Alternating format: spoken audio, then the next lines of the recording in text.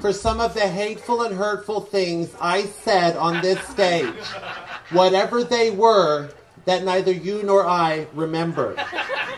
Perhaps it is a fitting testament to the damaging impact of my actions on this stage that human memory itself cannot contain any specific details as to what they were.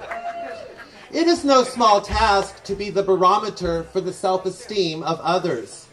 As the human incarnation of the Hindu destroyer god Shiva, I too often forget that an incorrect turn of phrase, an ill-timed and improper impersonation, the slightest misjudgment in topical matter, or any other infraction of academic postmodern dogma could literally set the clock back 400 years in this country in terms of race relations, interfaith dialogue, and beta male enhancement.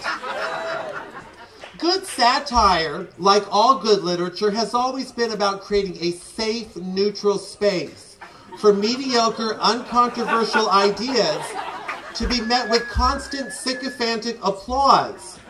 And all dissent is stifled unless that dissent is projected en masse onto a larger abstraction that has no bearing on the local milieu, i.e. the Catholic Church or Dick Cheney, as opposed to genderless hipsters in tight pants puffing up each other's frail egos in the Mission District.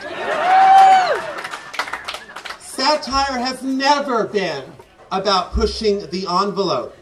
Ever since the days of Aristophanes, Geoffrey Chaucer, Voltaire, and Lenny Bruce, the art of satire has hinged upon one's ability to echo the mealy-mouthed platitudes of political correctness and multiculturalism. A literary pursuit that, if rendered into a tangible solid, would have the consistency of oatmeal. I think here of the words of Dr. Martin Luther King Jr. Boulevard. I have a dream that one day AT&T will be sure to include images of all races and genders in their marketing materials so as to increase their demographic base and widen their global revenue streams. I have a dream that my 4 little children will one day live in a nation where they will not be judged by the color of their skin, but by the content of their investment portfolios. As adults, we may no longer be in preschool, but the valuable lesson we learned there about sticks and stones only being slightly, moderately, if at all painful, while words having the power to obliterate entire cultures, is the same lesson we should carry with us not only in literature and comedy, but in punk rock and any other forms of anti-establishment free speech. Would the works of Jonathan Swift have survived to be hoarded out as a multi-million-dollar children's box office flop if he hadn't marched lockstep with the race and gender identity politics of his age?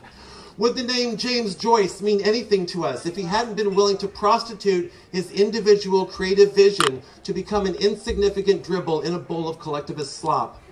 And lastly, would we have ever heard the voice of Will Franken if he hadn't first shut up?